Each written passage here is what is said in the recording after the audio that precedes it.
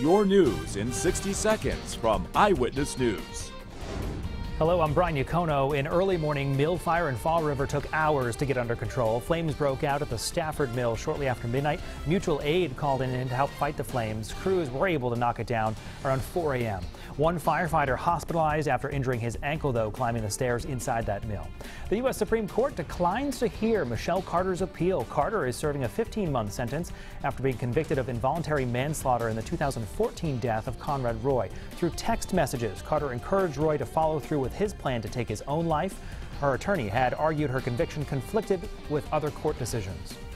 It's been cloudy and cooler all day, and that'll continue into the evening hours. Overnight temperatures falling as low as the lower 30s. Highs tomorrow mid-40s with a shower in the evening.